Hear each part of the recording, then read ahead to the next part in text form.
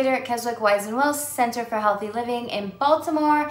And today I've got a very interesting topic for you. Now we all know that like milk and eggs and so most of the things that we cook with have expiration dates, right?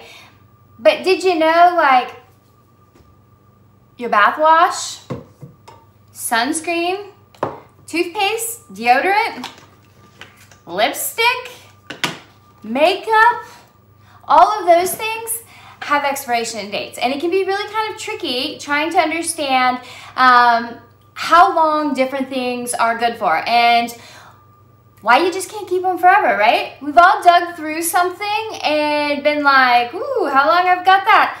Or for those of us that wear makeup, we have a favorite lip gloss that's been in the bottom of our bag, or an eyeliner that we don't use very often, but we've probably had for 5 years. We need to throw all that stuff away because we are risking potentially our health by trapping bacteria and other things with that old product. So pretty much it's a reminder that your skincare, your toiletries, your makeup all actually have expiration dates on them. And there's a bunch of surveys out there, but somewhere around 90 to like 95% of people, men and women, have said that they have knowingly either used or do use expired skincare type products. So what's the problem with an expired lipstick? Like, why can't it last forever? Well, a couple of different things. Whatever the active ingredient is for it, over time breaks down and can make it ineffective. So say you've got some skincare, some anti-aging skincare, right? And you've had it in your drawer for forever and you haven't used it in a long time. You're like, oh, well, I'm gonna try this now. It's probably not going to be very effective because its actual active ingredients, the things that do what they're supposed to do, have long since degraded and broken down and are more or less not there anymore. Other things is that the older it is, the more likely it's going to be full of bacteria, mold, and funguses. And so you think about that, it's trapped in there, and every time you put it on your face or your body, you're just spreading that bacteria around. Other things are, because all that bacteria is in there, you're going to be more likely to have skin irritation. You're liable to have skin infections, eye infections, styes, all kinds of icky stuff. Now, the easiest and simplest rule of thumb, which I don't recommend using as your number one, is that if you see any changes in the color, the texture, the smell, or you start to see it separate, so it might be oily up here and clumpy down here, that's just altogether toss it. This stuff has gone bad. It's kind of like the same thing of like when you pick up the milk jug and you take a sniff of it and you're like, ooh, you know, that's a totally visit. This product has gone rancid. And that's usually the exception, not the norm. So now we really need to know how we can tell if our product is good and how long it is. So a lot of companies, it's unfortunately not fully required in the United States, however it is in Europe and most other countries, is most of your more ethical brands are going to, on their packaging, actually list either an expiration date or a symbol that's going to show you that once it's open, this is the amount of time before you should get rid of it. So this package here, this is actually a blush. I'm gonna hold this up here close to you so that you can kind of see these. And so on this label here, the top one shows that it is paraben free. The second one right here that I'll get into a little bit more tells me that it is Leaping Bunny certified. Then this little thing right here, I'm gonna get up close so that you can be sure to see this. This little jar with the lid open that has a number in there, and on this one it says 12 months, tells me that from the time I open this blush, it's gonna be most effective and shouldn't be used for much longer than 12 months before you do it, and then it's recyclable. So just some kind of different products here to show you. This is a lip gloss here, and right there on the packaging is that little symbol here. I'm gonna try to find you some other things that have them on there. This is body wash as well. It's got those symbols on there.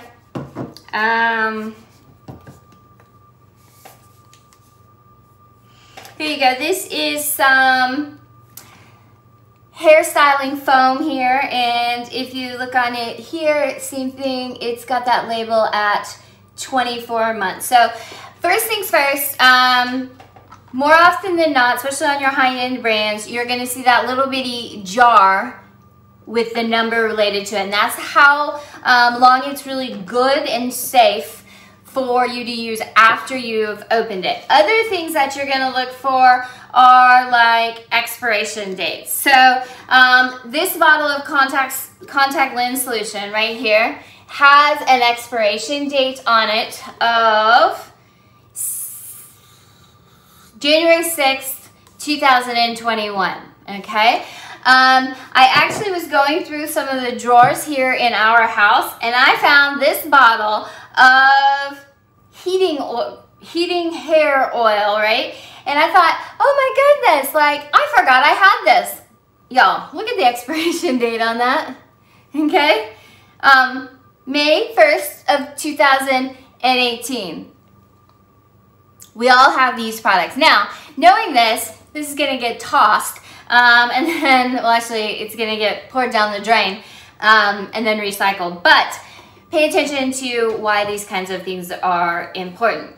The other thing is sometimes when you look at a label, it should say something like expiration with the date on it. Otherwise, you might have to decipher before, is that a manufactured date and or is that an actual expiration date here? So if you get a product that has no expiration type dates on it, what do? Because there's a whole lot of them out there, especially in the US, because our labeling laws are not very strict in terms of ingredients and safety and fun things like that. So take this thing of dry shampoo here. One of the things you can do is you can look for the batch code on it, which would be like this number right there, okay? And you can take that batch code and go onto a website called checkcosmetic.net, and I'll put that in the header here. And you can pretty much look up what's the expiration date for thousands upon thousands of products. That's another way to do that. Other things that you will regularly see on health and beauty product labels are things like this that say paraben free. Why is that something that's important to think about? Well, parabens are pretty much in almost all of, especially in the US, are hair care, skin care, deodorant products. They are rampant. Why are they there? Well, they're there basically because they are a chemical, and most of them are synthetic, preservative. They are there to increase the shelf life of a product. They prevent bacteria, fungus, and mold growth, and are really just there as an overall preservative. Now, there's been numerous studies that have shown that parabens are linked to cancers, and primarily breast cancer and fertility issues. Then they've also been linked to skin cancers. They are found in a lot of our dead marine animals, and will kill whales and dolphins and things like that. And then if they're in, they get poured into our water supply and or via sunscreen. They actually kill reefs, so they're going to contribute to our problems within our ocean. So not something to be compared with. There's tons of different parabens. So when you are looking at a label, you are looking for anything that says something paraben, and then it has a paraben in it. There are two parabens that we know are very unhealthy, and that's propylparaben and butylparaben. And those are, all parabens are actually banned in the European Union. So in Europe, they're not allowed to be in any of our health products. But here in the US, they're still there. The big problem is because they are in so many different things, we're being exposed to them all day, every day. The actual amount that might be in, you know, your face wash or your shampoo is very small, but it's the accumulation of use of those that becomes dangerous. So that's something that's really kind of important to pay attention to and see if it is in your products. If you are interested in cruelty-free products, you have 3 symbols that you gotta look for, okay? So the first one, and the one that will absolutely assure that your product has had no animal testing of any kind, is to find the Leaping Bunny logo. Let me see what here has a big Leaping Bunny. So this right here is the Leaping Bunny logo right there. Okay, and that is an international standard that the company agrees to ensure that every single ingredient, every step of the manufacturing process has been cruelty-free. It's the only way to know 110% that Fluffy and Fido and Fifi have never had cosmetics or skincare or health and beauty products tested on them. To me, that's something that is super important, and I do everything I can to choose cruelty-free products. The other thing, and this is the most stringent standard, would be the Leaping Bunny standard. Another potential standard that you'll see here is the Bunny Rabbit. Here. Okay, that one there is cruelty-free via PETA. So this is only for US-based products, and this is a PETA guarantee, People for the Ethical Treatment of Animals guarantee. There is a little controversy about, you know, whether along the steps potentially that there might be some animal testing. So if it's of super importance to you, always go with the Leaping Bunny certified thing. The third one, and I don't actually have a product with it, is there is an Australian guarantee that is for all products coming out of Australia, and they have theirs. So those are the only 3. Anything else that you see that says cruelty-free, there's no necessary true guarantee that is cruelty-free.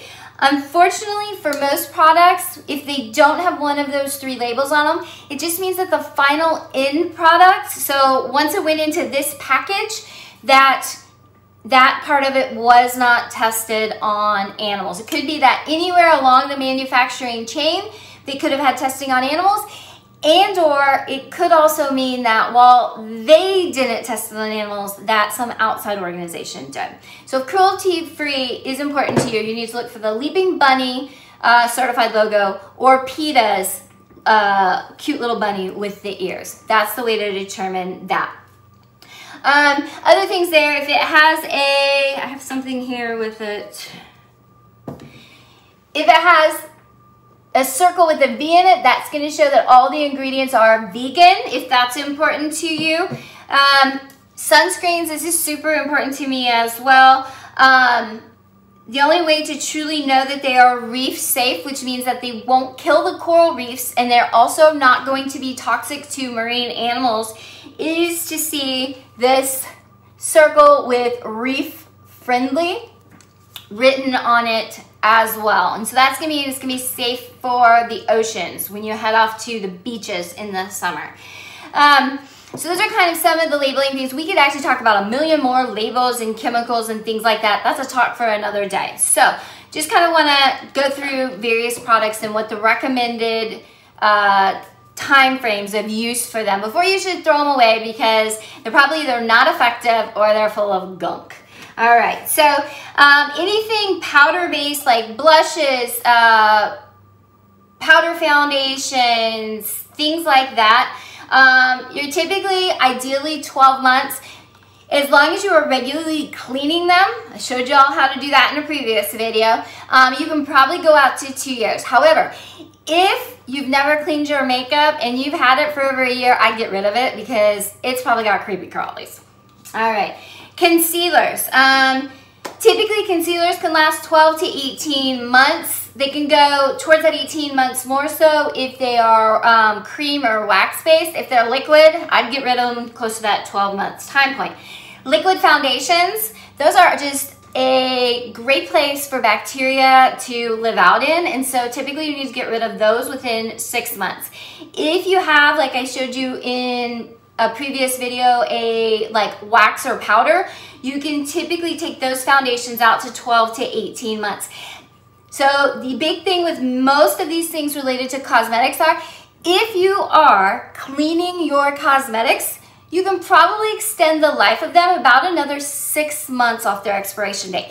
If you are not cleaning them at all, I would be tossing them most definitely at the expiration date or potentially before, because they're going to be full of bacteria. Let's see what else here. Eyeshadows. Eyeshadows 6 to 8 months. Anything that's going to come into contact with your eyes. One, we should be making sure that our hands are clean, our makeup is clean, and that we're replacing it regularly, because the eyes are the most susceptible to bacteria. So 6 to 8 months for eyeshadows. Eyeliners. If we're talking liquid eyeliner, like something like this, okay? Really with a liquid eyeliner, 3 months. That's it. Same thing. It's going to be very similar to a mascara. This is going to pick up a whole lot of bacteria. Plus, typically they start to dry out within about 3 months. If we're talking about a pencil, right? And you've been cleaning it and maintaining it, things like that. That pencil can go 6 months, 9 months. But if you're using it regularly, you're probably going to be long done with it by that 6 month time period here. All right, mascara, y'all. This is where we got to have a heart to heart. Mascara, 3 months is it. If you have mascara that you've been using since 1992, it's probably hard as a rock. It probably doesn't work very well, and ooh, goodness gracious, what's on that wand? Mascara truly should not go past 3 months, and I want to show you something here. So this one is a mascara. It's the same brand, 2 different colors, because I like to use both black and brown. This is a brand new, just opened like 2 days ago. See how fluffy, see how pretty. It has no clumps on it, mascara. That's like a couple of days old. This one here is almost exactly 3 months old. See? See what that wand looks like? Look at the differences between these two.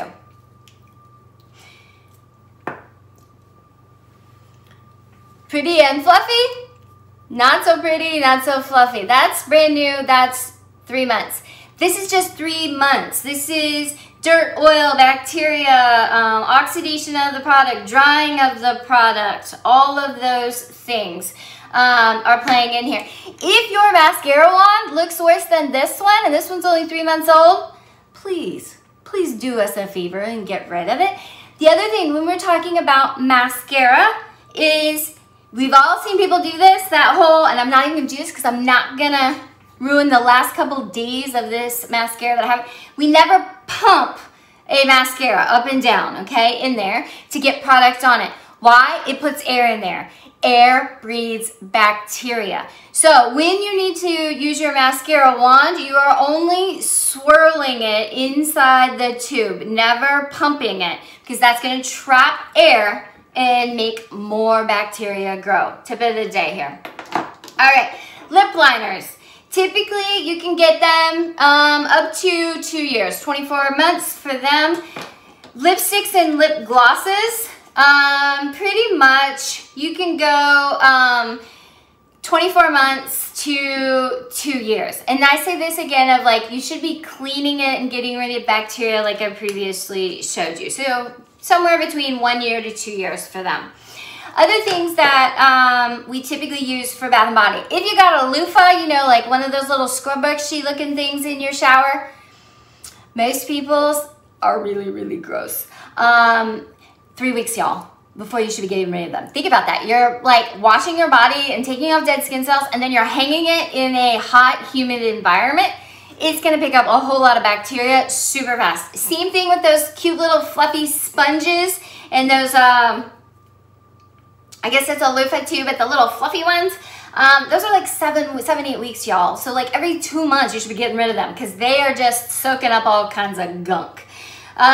Typically like your facial moisturizers, skin cream, anything that's like anti-aging, sunscreen, 1 year, 12 months max, especially with sunscreen, y'all. Your sunscreen should never see 2 summers. So if you bought it last summer, guess what? This summer, you should not be using this sunscreen. For one, the active ingredients are pretty much already broken down, and so this sunscreen is not going to be effective. And we know that too, if you're using a chemical-based sunscreen, which is what most people are actually using, it can potentially increase your risk of getting a skin cancer. Ideally, if all else fails, choose a product that's got zinc oxide. It's considered a non-chemical based sunscreen here. There's a lot of great ones on the product now, and these are going to be the most effective sunscreens out there. Let's see, what other fun things? Shampoo and conditioner typically has a shelf life of 2 years. I mean, I don't know about you. I go through shampoo way too quickly. I probably use way too much. So 2 years for shampoo and conditioner. Toothpaste, shaving cream, same thing, about a 2-year lifespan for it. Deodorant, bar soap, mouthwash, those things can go up to 3 years in terms of expiration date. Perfume, nail polish, something like 2 years. Kind of the big things that you want to take away when you are looking at your products and looking at, are they still good, are they still safe, is number 1 rule, if in doubt, toss it out. You should also be storing all of your health and beauty products away from direct sunlight, away from heat, and away from humidity. Your bathroom is probably not the place for it, and that's where 99% of us store it. So if you are storing it, you definitely need to be keeping your expiration dates in mind, because that warm, humid air is going to degrade them and or potentially put bacteria into them quicker. Ideally, we should be keeping them in cool, dry places. If you've got something that is, say, in a pot, 1, before you ever touch it, clean hands. 2, it would be best to use something like a little spatula or a little clean spoon to dig it out, so you don't put your hands in there and increase the amount of bacteria that's in there. So that's kind of skincare and beauty expiration date 101. I'll be coming back with more fun and interesting things. I hope you enjoyed this and have a great day. Bye-bye.